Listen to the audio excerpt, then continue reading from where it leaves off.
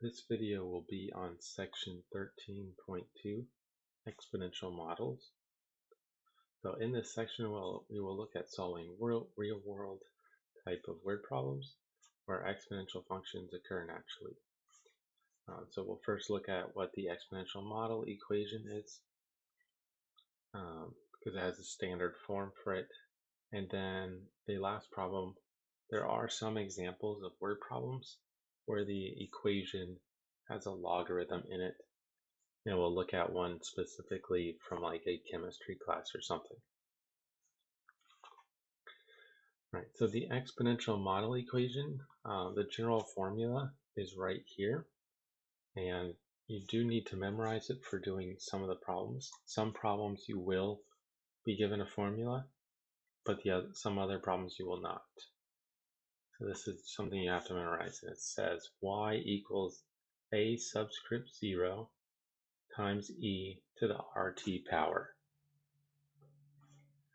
Now this is pretty much that PERT formula from before when we did the continuous compounded continuously account. If you remember, that was a equals p, or sorry, not a, we use s. S equals pe to the RT, but with different letters named, so different names. The reason why I prefer to use this one is a lot of people think about this one being for money only, even though it's really for everything. And when you use y, at least it seems a little more like you can use it for anything. Right, but I will use this one. If you want to use PERT, just make the adjustment. Instead of y, you'll have s. Instead of a subscript 0, you'll have p. Now I'll go through and just detail each letter here. E is, of course, that exponential number, so that's the only variable we have, or sorry, number we have here. The rest are variables. T represents time, but it doesn't have to be the number of years. It's just whatever is in your problem. So this could range between any time unit. It really doesn't even have to be time, but usually we look at things changing over time. But days, hours, minutes, years, whatever the problem is. It could be possible a problem gives you the setup in the number of weeks, but asks for the number of days. So also be careful when you're reading the problem. Now what the y represents, it's just the amount after time t. Right, so it's like the s from before. If you wanted the amount in the account after 12 years for whatever this setup is, this is the same idea. So it could be like 12 days, 10 hours, 1 minute, whatever the problem's telling you to use as your time. Right, now the a subscript 0, this is the real reason why I like using this one, is when you have a subscript of 0, it's usually going to be referring to the beginning, the initial amount. So it's already inside the equation. A0 is the initial amount of whatever you're dealing with, and it's at time t equals 0. And finally, R. R is the rate of change, but because we have E there, it's called the continuous rate of change.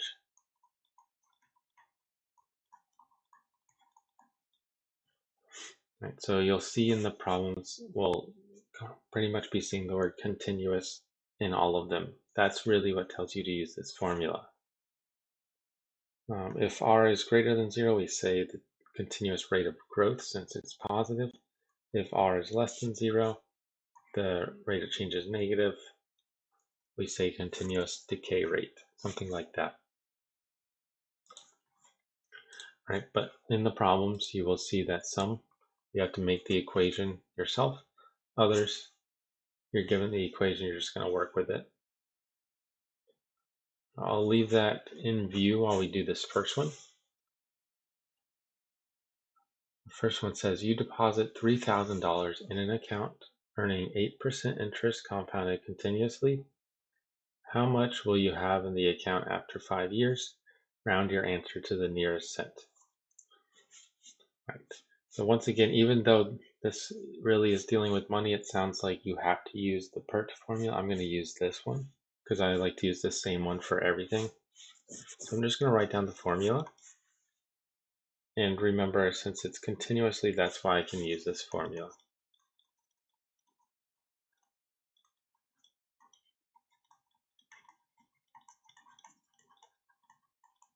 Y equals A subscript 0 times e to the RT.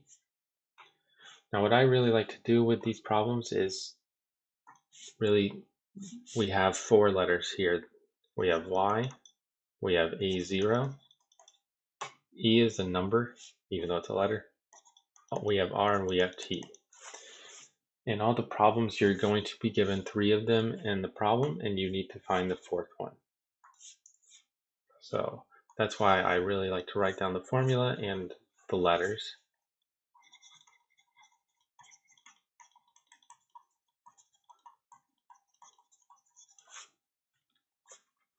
Right. So just read the problem here. What are we given? And really, you're looking at the numbers here. It says you deposit $3,000. Well, that's our initial investment. So that is A0 because that is the initial investment. For A0, we're going to have 3,000. Then the next number we see in an account earning 8% interest. 8% interest, that's our rate of change. It's telling us how much it is changing. So R equals 8%, but we want to make sure we change this to a decimal. So actually, let me go ahead and write that above where we have R. R must be changed to a decimal. Like we mentioned before in the previous section, we did these word problems, similar word problems. And we know to switch to a percentage, we either move the decimal spot over twice. That's where the 0.08 comes from, or divide it by 1,000. We'll go ahead and just record that information. And then it's the next thing asks, how much will you have in the account in 5 years?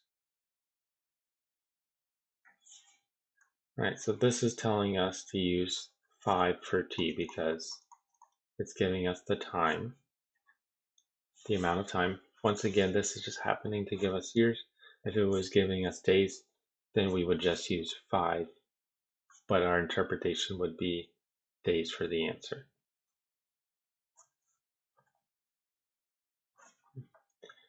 But the way the money problems work, you're always going to be given years because interest is automatically thought of over the span of a year. Right. So that means the 4th thing we are looking for, because we have the other 3, is y. But if you write down which 3 you're missing, if you plug them in, then you make your equation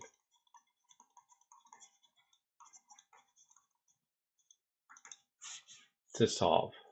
So we have y equals A0 is 3,000, e to the r is 0.08 times t, which is 5.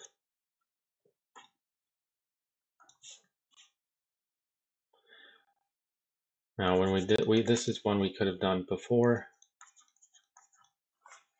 One thing I always recommend is just simplifying a little bit before you have to use the calculator.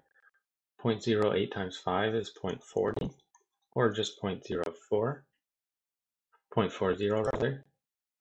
But type this in our calculator. So we got 3,000 times e raised to the 0.40. Oops, don't need that parentheses. And we get $4,475. It says to the nearest cent and 47 cents. So 4475.74 rounded to the nearest cent.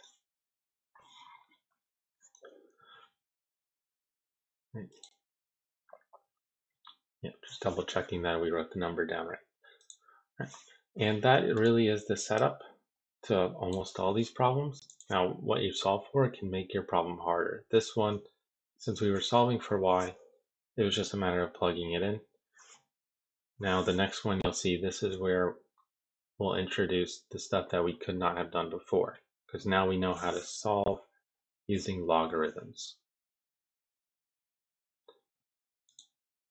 All right, so number 2 says, find the time it takes for $9,600 to double when invested at an annual interest rate of 7.9%, compounded continuously. Give your answer to 2 decimal places.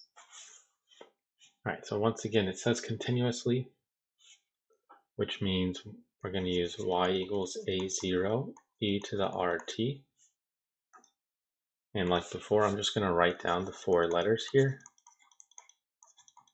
And I know in the problem it's going to give me 3 of the 4. In fact, if you read it, it says find the time. But right away it's telling you we need to solve or find t. So t is going to be the one we're not given if you are unsure, or you just see that right away.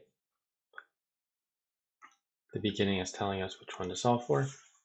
It takes for $9,600, so that's where our starting point, which is our A0, our initial amount is 9,600. We want it to double. Right, so if it doubles, that means we want to multiply this by 2, and that's our final amount.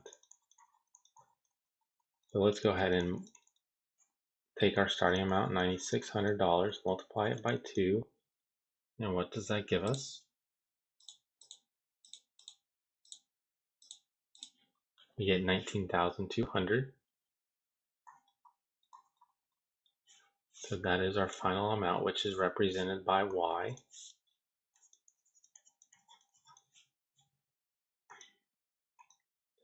And then the interest rate, R, equals 7.9%, but we need to change it to a decimal. So move the decimal over twice, and we'll get 0.079.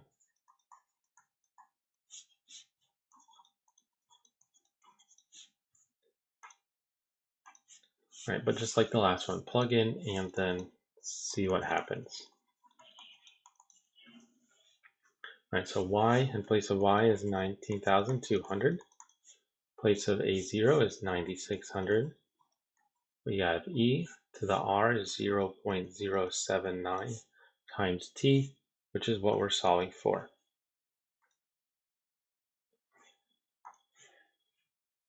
Now this is the kind of problem we solved in the last section. We want to solve for t. It's in the exponent.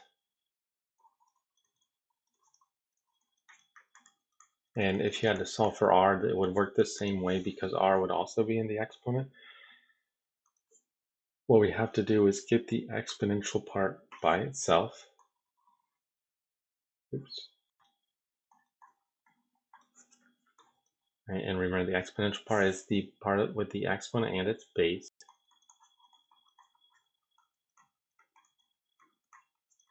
And then either do the natural log of each side or switch to log form.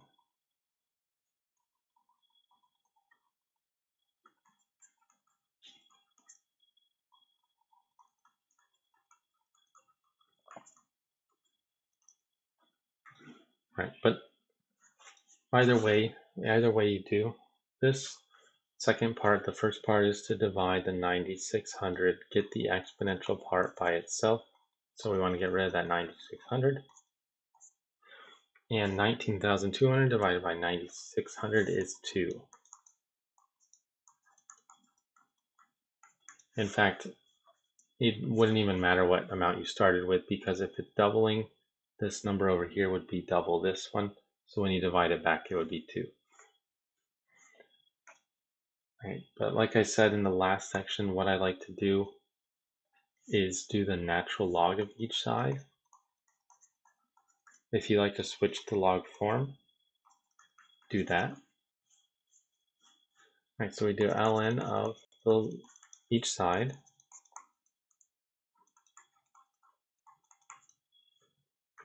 And one thing that happens since our base is e in pretty much all these word problems is when you do the natural log, remember ln of e to the x power makes the ln and the e cancel like this.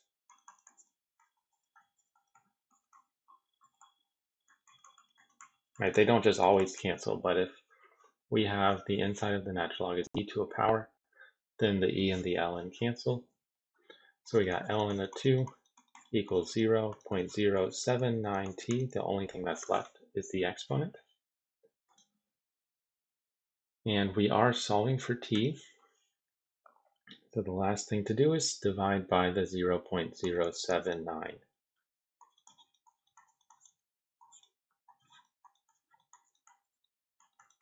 Right, remember the ln of 2 is just a number. If you want to get t by itself, divide by that 0.079.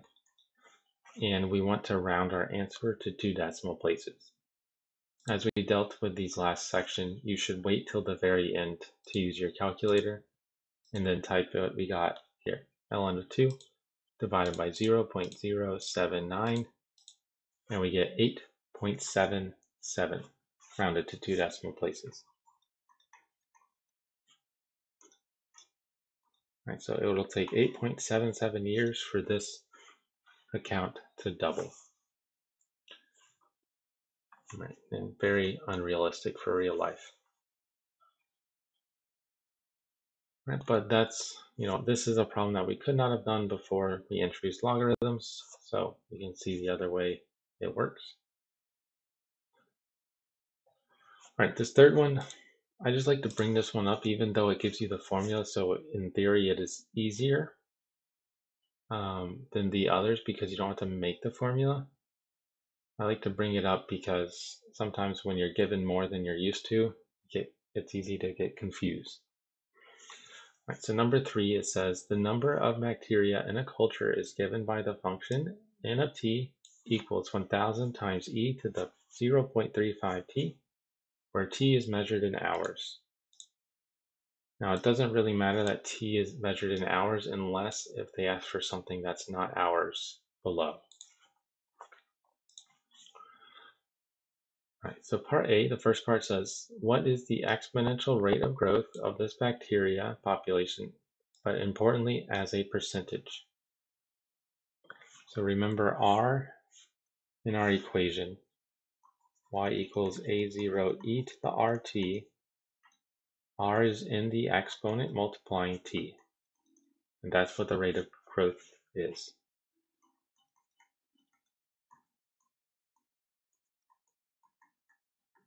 All right, so we look at our equation that's given here, and we see the thing that's multiplying t in our exponent is 0.35. So r is 0.35, but we must change this to a percentage.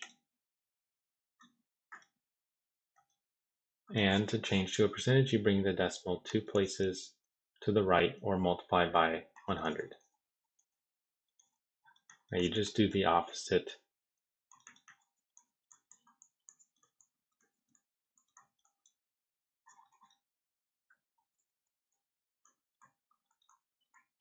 That we've been doing the other way. All right, so I'll just move it to right. It comes after the 5, so we get 35%. And that's the exponential rate of growth as a percentage. If you wanted to understand it in words, what it's saying is this grows about 35% per hour since t is measured in hours. Right, what is the initial population? This is something that you can plug in t equals 0 and solve, or you can just remember that the initial population is given at the front.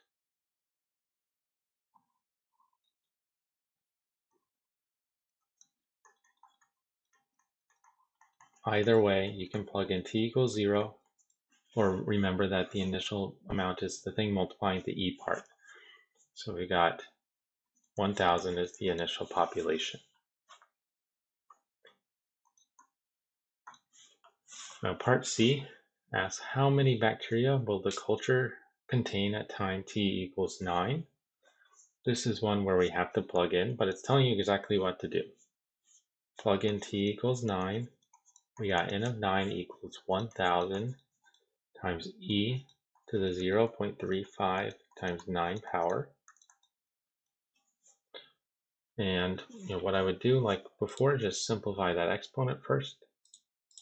0.35 times 9 is 3.15. We got 1000 times e to the 3.15 power.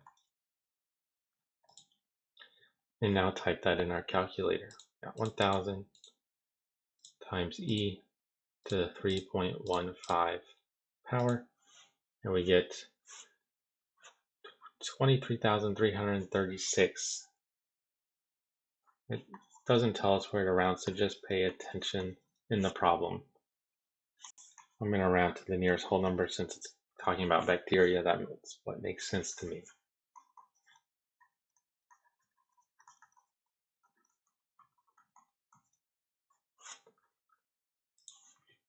All right, and then part D, really the only other type of question you can be asked is something like this. Estimate when the population will exceed 2,318. This one specifically says, give your answer accurate to 1 decimal place. All right, so what it's telling us is we want to replace the population, which is n of t, with 2,318 and solve for t, because it wants to know when it will happen. All right, but if you plug in the 2,318 for the n of t in our equation given, t is the only thing that's missing. All right, so let's go ahead and do that. So we have 2,318 equals 1,000 e to the 0.35 t. And now that we have the equation written, I'll scroll down to give us some room. Solve for t. This is pretty much exactly like the previous problem we did with the money, because we're solving for the t that's in the exponent. So we want to get this by itself, then do the ln of each side.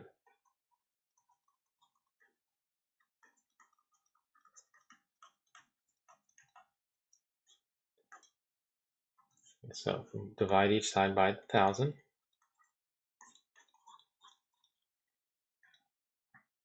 Now if you divide that by 1,000, since it's a nice number to divide by, you get 2.318. It's just that as a decimal, so there's no reason to not use it. This isn't rounded, this is just perfect. And we have equals e to the 0.35t. And if you've done the ln thing of each side a couple times now, you know what's going to happen. But I'm just going to do the steps out because it's going to be just like before. We get the natural log of 2.318 equals the natural log of e to the 0.35t. And once again, the reason that this works so well is that the ln and the e like this knock each other out. So we got ln of 2.318 equals 0.35t. Then we divide by the 0.35 to get t by itself. And so we got t equals ln of 2.318 divided by 0.35. And then we put that in our calculator and round it to 1 decimal place.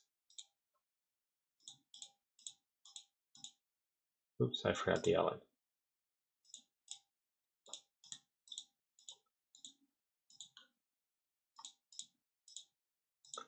And we get 2.4 rounded to 1 decimal place.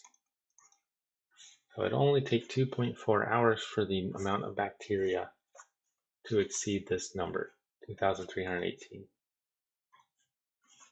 One thing that's a little bit interesting to me is bacteria does grow very, very fast, the amount of it. So this is probably a rather realistic thing.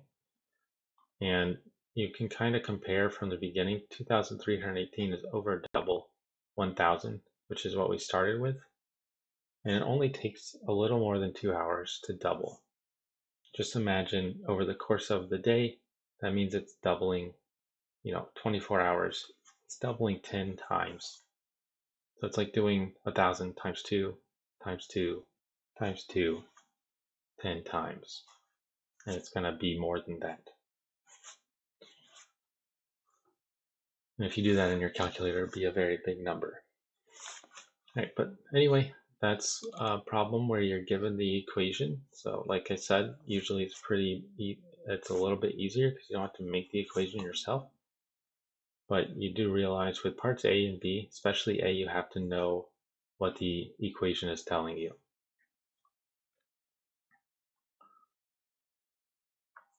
All right, so this next one is the last one I have for exponential models.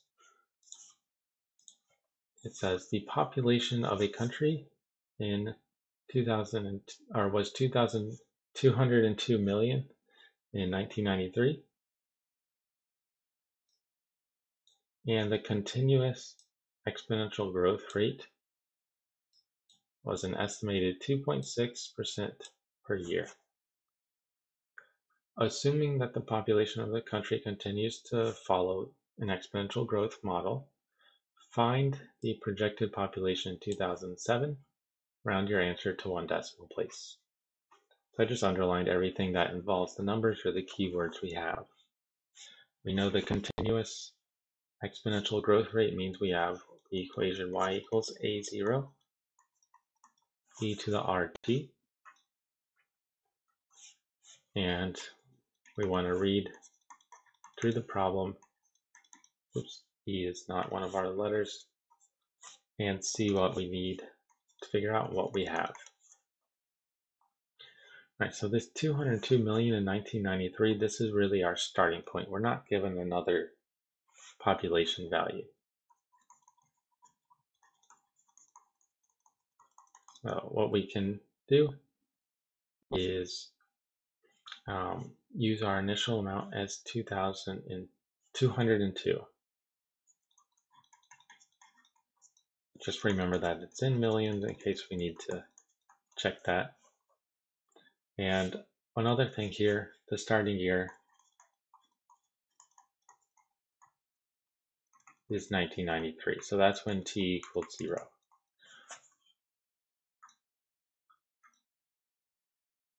All right, so our A0 is 202.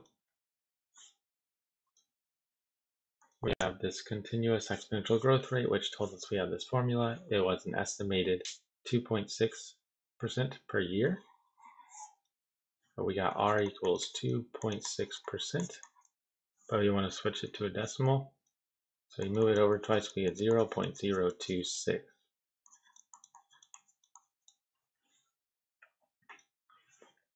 Right, then assuming that the population of the country continues to follow an exponential growth model, find the projected population. So we want to find Y.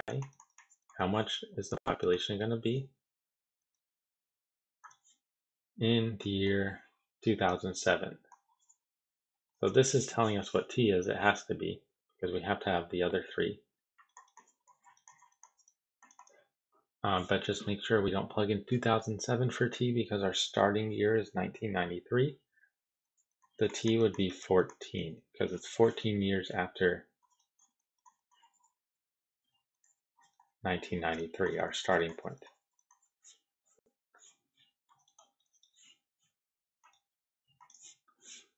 Right, so this one really is set up a lot like the first one.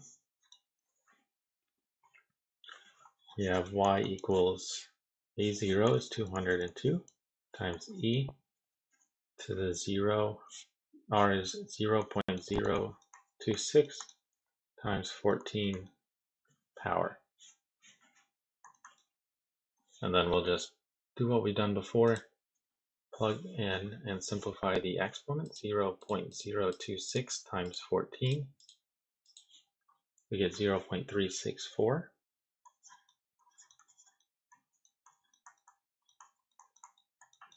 And now our final answer, the population here, we have 202 times e raised to the 0.364 power.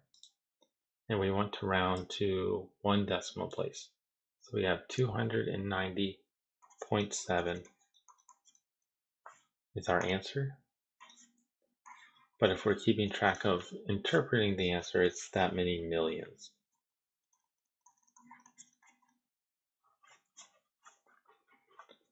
All right, so we'll round it like that. Right. But once again, really, we've done 4 problems here. There's a few more that read different, but it's all using the same formula in the homework. Just use this setup and you'll be good to go. All right, the last one is doing a word problem with a logarithmic function instead of an exponential function. There's not a standard formula for these types, so you will be given the formula. And I find this one to be, reading it to be the most confusing because of the way the formula is written. It says the pH scale for acidity is defined by pH equals negative log of H plus, where H plus is the concentration of hydrogen ions measured in moles per liter. Now, if you're not familiar with chemistry stuff, don't worry, I'm not either. To me, this is just the formula to use. So really, all this information is telling us, kind of the units here, but this formula is telling us how to do the math. All right, so the first part says the pH of human blood is 7.4. Calculate the concentration of hydrogen ions in moles per liter. All right, so if that's confusing you, once again, that's just telling us to find H plus. I don't know how important the brackets are as far as chemistry goes, so I'm just going to use it because it's written there. Find H plus when pH equals 7.4 using our formula. All right, so pH, we're plugging in 7.4. We got negative log of H plus. The plus is at the top though, not the bottom. And now we want to solve this for H plus. We want to solve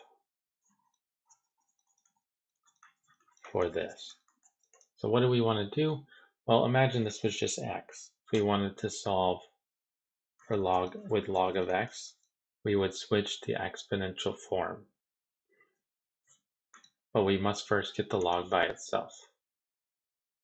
So I'm just going to erase that to avoid confusion. But we want to get the log by itself, then switch to exponential form. All right, now to get the log by itself, there's only one thing to do, and that's to get rid of the negative sign. So divide by the -1, and 7.4 divided by -1 is -7.4 equals log of H plus. Now we switch to exponential form. Remember, when there's no base written, it's an invisible 10. So switch to exponential form.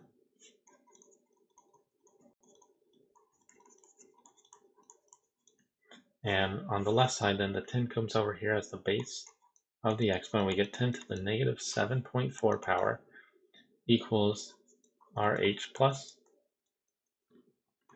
which is what we're trying to solve for. Now, I remember in the homework that you could actually leave it like this. 10 to the -7.4 is a fine answer. If you put in your calculator, it tells you to round however far. But I just left it like this.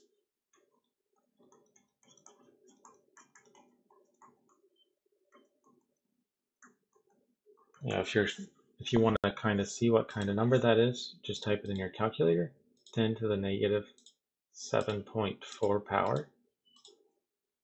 And the reason why I left it like this is because this part is telling you you have to move the decimal place over 8 spots, which means there's 7 zeros in front. If there's 7 zeros in front, then you're just going to write 0.0000 for a while, and then some numbers. This is more meaningful, at least to the computer.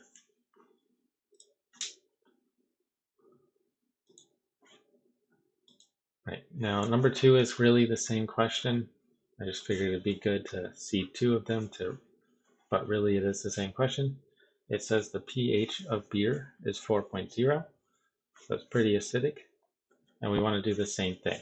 We want to calculate H plus when pH is 4.0.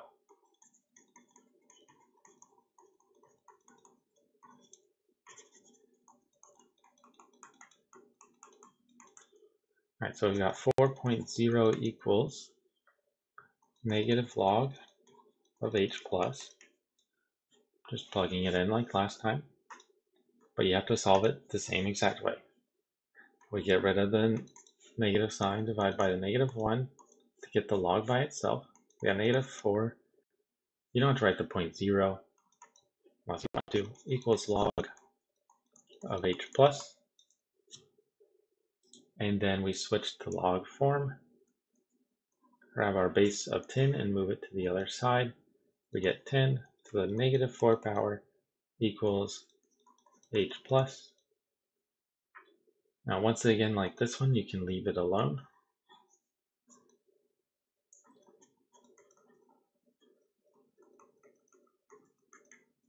Since this one is a little smaller than the next one, if you type it in, you do get a more comprehensible answer.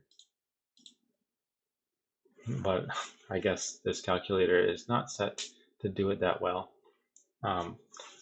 What we would have is we would move the decimal place over 4 spots. I can't draw on the calculator, but if we have a decimal back here, we move it over 4 spots. There would be 3 zeros in front.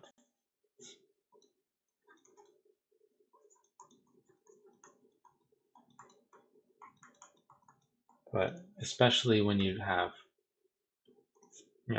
solve log equations, a lot of times your answers are in this exponential form, because that's how we solve them.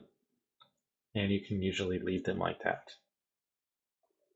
Right? But if it tells you to round a certain spot, something like that, make sure you do that. Right? But that is our exponential models section.